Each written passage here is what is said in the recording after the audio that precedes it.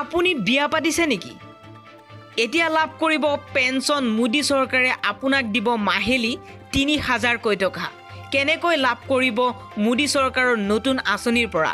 আপোনাৰ পৰিয়ালে পাবনে এই টকা?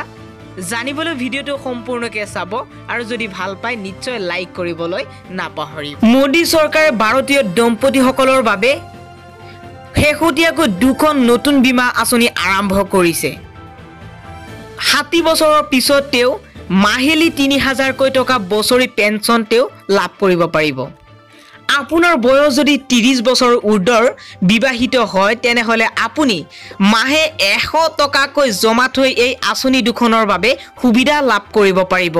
দম্পতী এহালৰ স্বামী স্ত্ৰী দুয়োৱে এই আঁচনিখনত ধন জমা থ'ব পাৰিব। দুয়োৱে ১০০ টকাকৈ মাহে জমা কৰিলে পেঞ্চনৰ পৰিমাণ হ'ব বছৰি ৭২,০০০ টকা। আঁচনি লোৱা ব্যক্তিৰ বয়স অনুসৰি মাহিলী বৰঙণিৰ পৰিমাণ সৰ্বনিম্ন ৫৫ টকাৰ পৰা সৰ্বোচ্চ ২০০ টকাকৈ পৰ্যন্ত আপুনি জমা থ'ব পাৰিব। বীমা কৰা ব্যক্তিৰ মৃত্যু হ'লে তেওঁৰ জীৱনসংগীয়ে নিৰ্ধাৰিত পেঞ্চনৰ ৫০% লাভ কৰিব। আঁচনি দুখন হৈছে প্ৰধানমন্ত্ৰী শ্ৰমযোগী মনধন আৰু নেশ্যনেল পেঞ্চন স্কিম।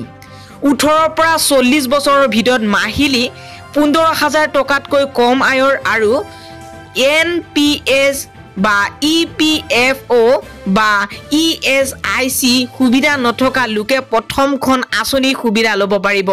দ্বিতীয়খন খুচুৰা ব্যৱসায়ী আৰু স্বনিয়োজিত ব্যক্তিৰ বাবে। আঁচনিৰ বাবে যোগ্য হ'বলৈ ব্যক্তিৰ বাৰ্ষিক আয় ১.৫ কোটিতকৈ বেছি হ'ব নালাগিব।